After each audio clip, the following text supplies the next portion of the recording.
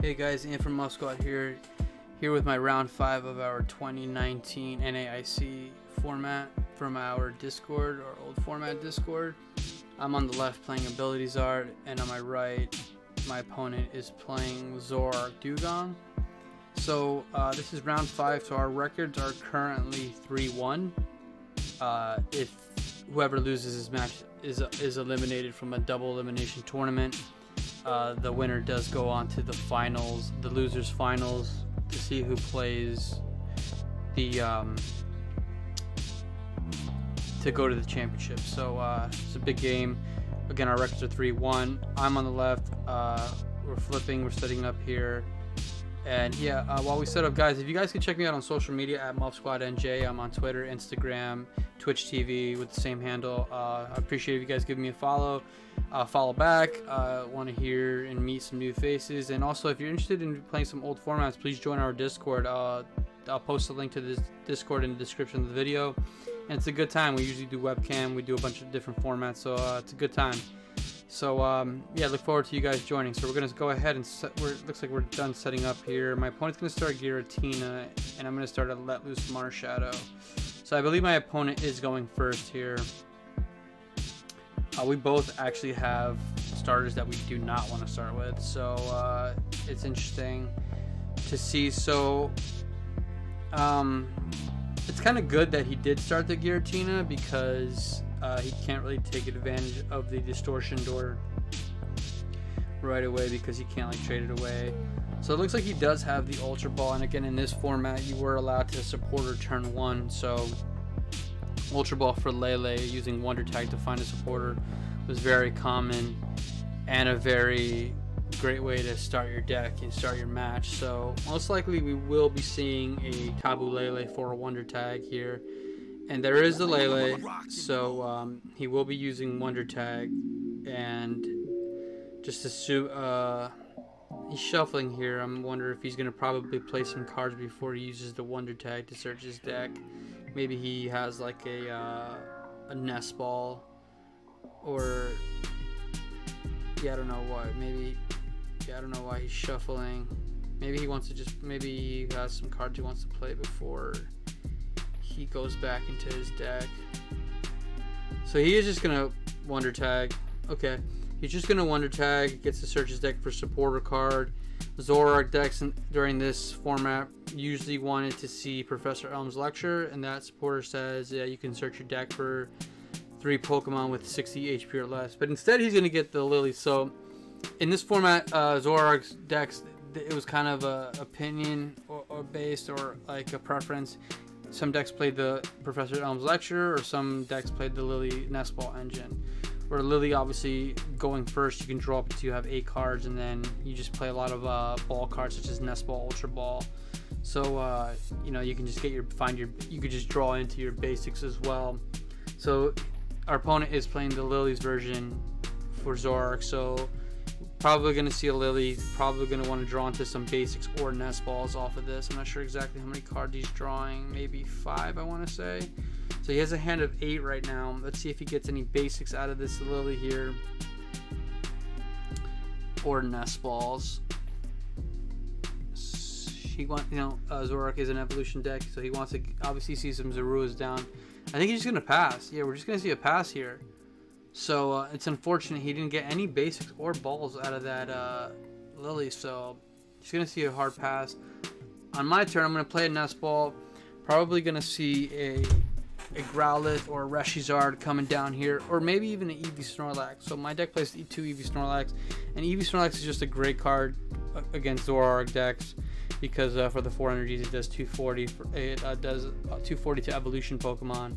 So I am going to attach the active. I'm going to bench my Tapu Lele, use Wonder Tag. I'm probably just going to grab Kiawe or a Welder here, but most likely Kiawe. Yeah, I am going to grab the Kiawe and just grab 4 energies and put them onto my Reshizard. And just like that, I have a Reshizard ready to go.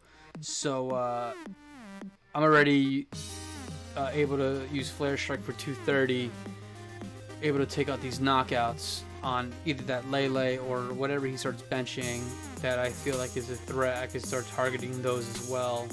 So this deck was kind of it was called Ability Zard because it played like Dedenne and Lele and Jirachi, just using abilities to dig to just find find Welders or Kiawe's turn 1. So it's like just an aggro deck just to find Kiawe's turn 1, because you can just you can burn your first turn by just playing Kiawe, and your turn ends after using Kiawe. So just accelerating 4 energies to power up Reshizard is just kind of insane. As you can see, it's kind of hard to catch up to this. Now my opponent, has to start benching. He has to evolve to make some threats. So right now, he played Pokemon Communication. I really didn't get to see what he put back in the deck, but he is grabbing his Zorua. He's gonna get his first Zorua on the board. He wants to obviously turn those into Zoroark GXs to start using his trade ability to start drawing cards, thinning out his deck, getting rid of bad cards he doesn't want, and just to start furthering his setup. So he does play a Dewgong, so it's gonna be a little annoying because it does 60 to 2 Pokemon, but with Choice Band onto my Reshizard, it could possibly do 180 and then 60 to something else. So it sets up good math. For example, he could do 180 to my Reshizard and put 60 on the Marshadow that's active, and then ping it later with the Giratina or something, or just or two-shot it with another 60-60. So he just gets the Zorua and I believe just passes. So I'm gonna play Heat Factory. I'm gonna activate Heat Factory, discard a fire, draw 3. I'm looking for Guzma here. If I could get Guzma to kill, I think I just kill Lele. So I do get an Eevee Snorlax down. So I'm gonna set up a secondary attacker here. I'm gonna Dedenne, getting rid of 3 Welders, which is rough. That's really rough there. But at this point, I'm kind of not behind, so I could just get an attachment down still onto the Eevee Snorlax, and I have time to eventually set that Eevee Snorlax into something. So I'm just gonna retreat into Jirachi, burn the energy. I'm looking for Guzma, so I'm gonna Stellar Wish, see a Choice Band and an Ultra Ball. Probably gonna just grab the Choice Band. I don't have any more digs, so this was kind of greedy on my part because in hindsight, just benching all these Pokemon on my field just to looking for a Guzma kind of is going to cost you, because now I have 270 HP Pokemon. I mean, I started the Marshadow, but now so I'm just going to retreat into the Reshizard, and I'm just going to Flare Strike killing this Tina. And I really didn't want to kill that Tina because now he has access to Distortion Door, and it sets up good math for him for Dewgong. So I wish I would have preferred to kill even the Zorua or the Lele, obviously, but killing that, I want the Tina on his board. I don't want him to abuse it. I'm not even sure if he plays like Nanu, where Nanu says you can switch a basic Pokemon on your board with a dark Pokemon from your discard pile. So regardless, he probably could have gotten rid of the Tina eventually. I know some of those Zoralists of that era in that format were playing a Nanu at that Nats, which is pretty good. You could take away a Lele and turn it into Zorua, take away a 2-prizer for a dark Pokemon basic. So he's gonna evolve to Zoroark. He's gonna trade away a Field Blower, discard a card, draws 2. So right now a DCE could hit for 120 damage, which is kind of annoying. Lele's a good attacker in this scenario right here. I Flare Strike too, so I can't use Flare Strike again. So if I want to kill this Lele, I'd have to use Double Blaze GX for 200 damage, which takes the knockout. But my opponent's actually going to play an Ultra Ball and an S Ball at once, so he just to save time, he's just going to play both now. So he puts 1 to bench and 1 to hand. I would imagine he's going to start getting some other either Zoruas or Seals down, or maybe even a Ditto Prism that can turn into any of his Stage 1 Pokemon that he plays. So let's see what he ends up grabbing here. I think he probably he's going to grab a Seal. I don't think it matters if that was a Nest Ball target or Ultra Ball target. I mean, it only matters really if it's like a Pokemon with an ability that has an ability that it only comes active when you bench it, when you put it into play, because Nest Ball just goes straight to bench, so it'll bypass abilities. And he's gonna grab his Zorua, so it really doesn't matter Ultra Ball or Nest Ball. They're both going to his bench regardless. just furthering up his setup and his board. Again, he obviously, with the Zorark deck, you want to get multiple Zorark GXs in play to abuse trade, trade ability, to just draw cards, discard bad cards out of your deck, thin out your deck, see as many cards as you can. And yeah, that seal is obviously going to become a Dewgong, which does hefty damage and sets up good math for my board for multiple prize cards and double knockouts, especially with the Giratina being in his discard pile. So for example, when he has a Dewgong turn, he could just Distortion Door, put 10 on Marshadow and Jirachi, and then do 60-60, and taking 2 prizes easily. So I mean, just for him to take multiple knockouts is very strong, and that's why I kind of didn't want to kill that. I didn't want to kill that Giratina, but he's just gonna pass. He doesn't have the DC, so we're not gonna see an energy drive here for 120 damage, which buys me a turn. I'm gonna attach another energy to that EV Snorlax. I'm gonna discard a fire with Heat Factory, draw 3. I definitely want to see a Guzma. I'm still looking for that Guzma. I think if I have Guzma, I kill the seal, because again, I don't want him taking multiple knockouts, and seal hits free. So I am going to Guzma the seal. I'm going to bring up a Jirachi. I get a free Stellar Wish out of it. I probably have a skateboard or a Switch in hand if I'm doing this. I do get the...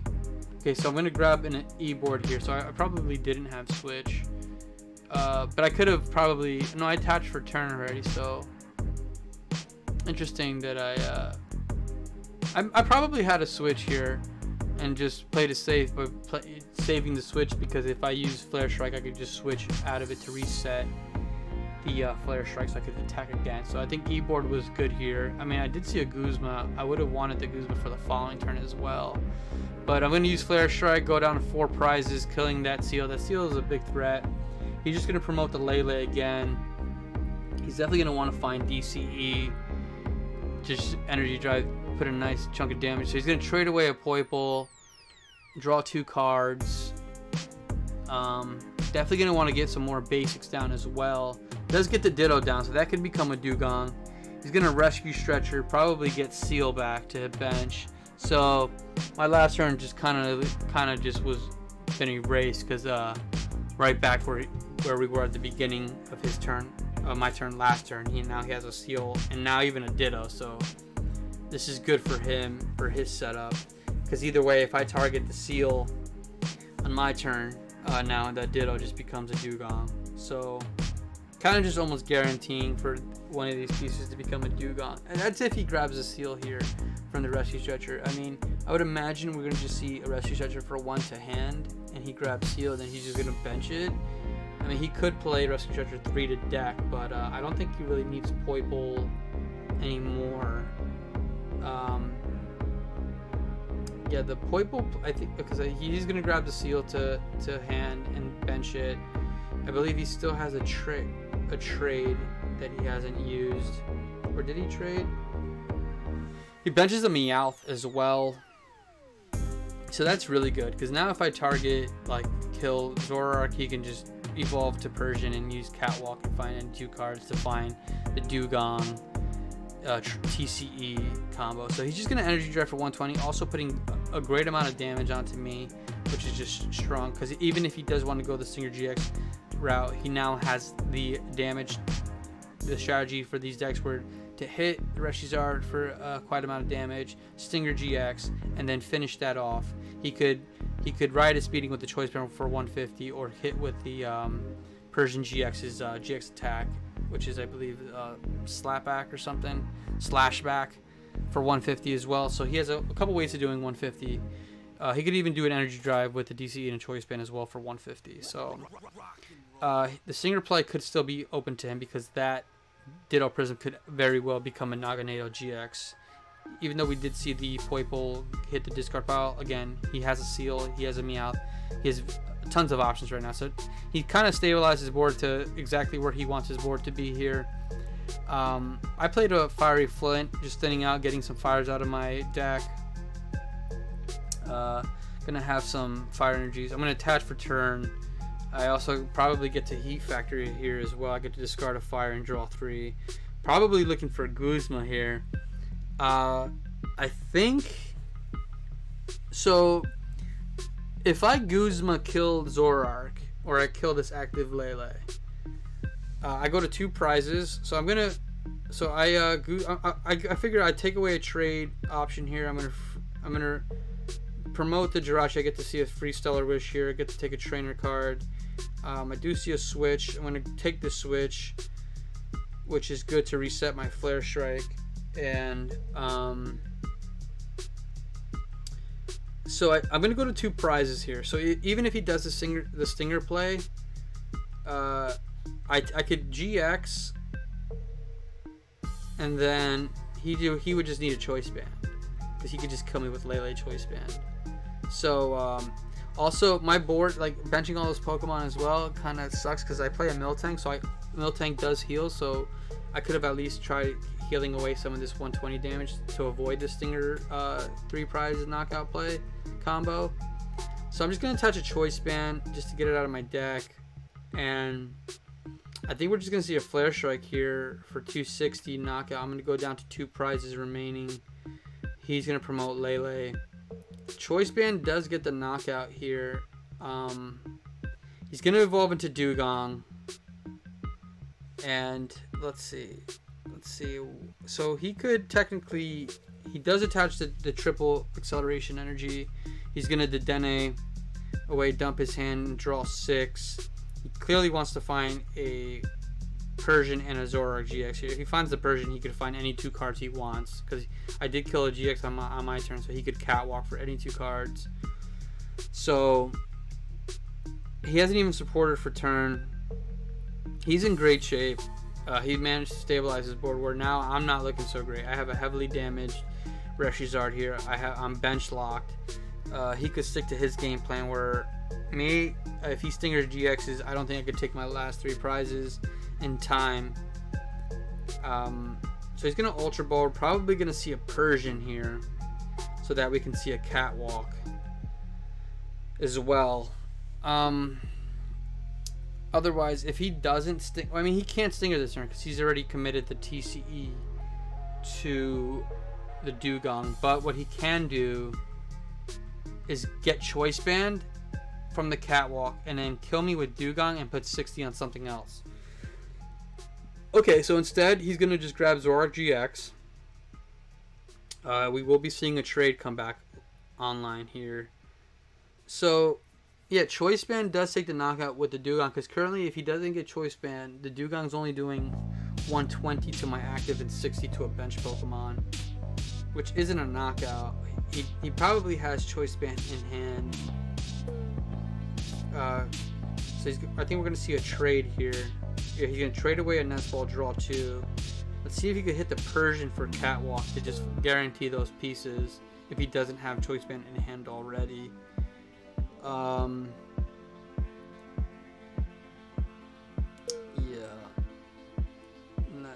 So Choice Band,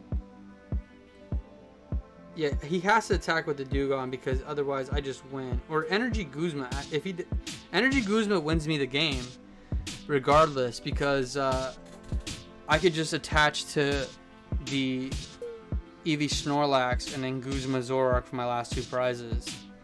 So I'm wondering here, he's gonna manually retreat into ZoroDewgong.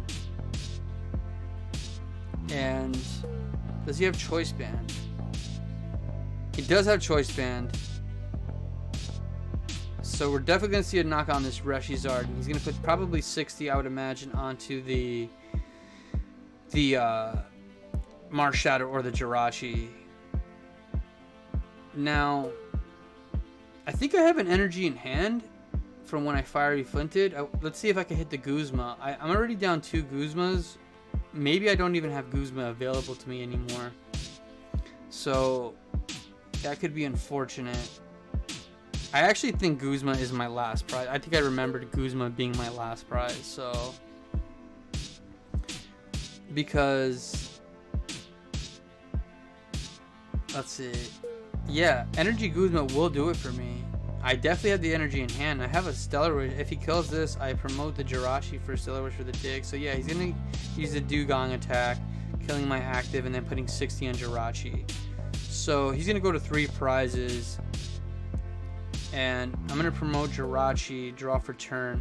So if I have several fire energies, at least I could attach, use Heat Factory, and then Stellar Wish to just thin out as much as I can. I think if I could even get some cards out of my deck. So I'm gonna play a Nest Ball, see what's in my deck. Let's see if we get a visual. Do I even have a Guzma in the deck?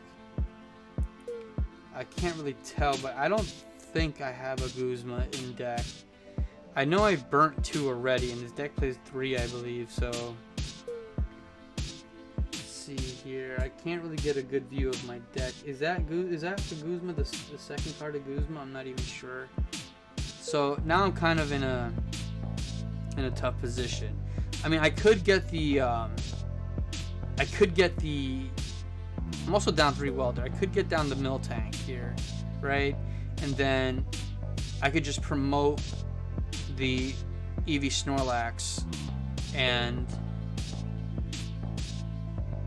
oh no, I can't, because I might be down a couple switches as well.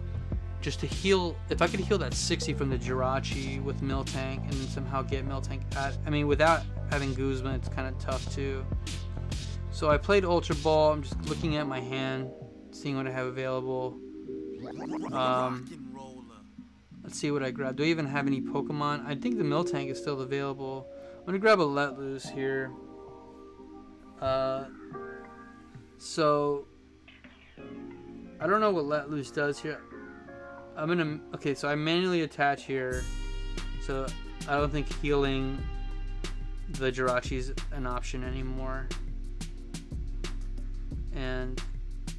But how could he take 3 prizes is my question. Oh, a Distortion Door will kill Jirachi, and then he could possibly Persian with a Choice Band either my Lele or Dedenne.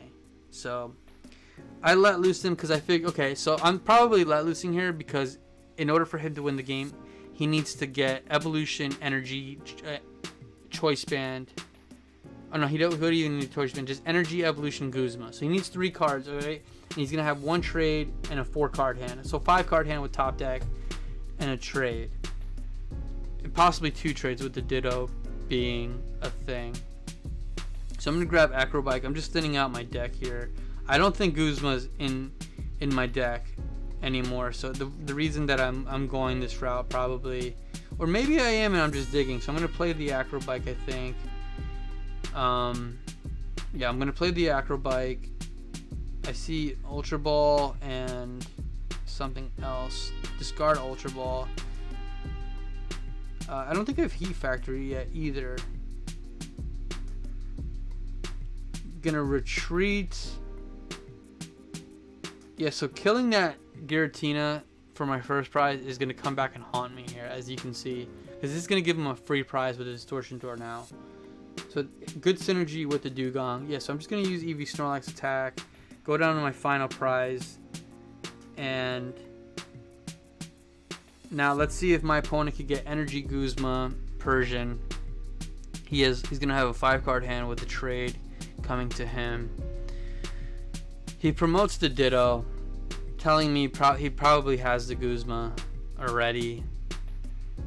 We're going to be seeing a Distortion Door, so we can't see a Dedenne play here for further dig because he has to Distortion Door in order for him to take the 3 prizes, because the Distortion Door will kill the Jirachi. So he's going to first, I think, just use the Distortion Door here, setting up the knockout. I mean, he even gets to see a card here off the prizes, so it could be the prize card he rips here could be a part of his combo that he needs as well. Could be the Energy or the Evolution. So we do see the Distortion Door here. Most likely we'll be seeing it go onto the Jirachi, and let's see. Okay, he wants it on the Dedenne, which is good as well because Persian GX does 150, so Guzma just wins it. So Persian TCE Guzma. He needs a 3-card hand. He's going to evolve his second. So he has a 4-card hand. We're going to see his first trade. He's going to draw 2.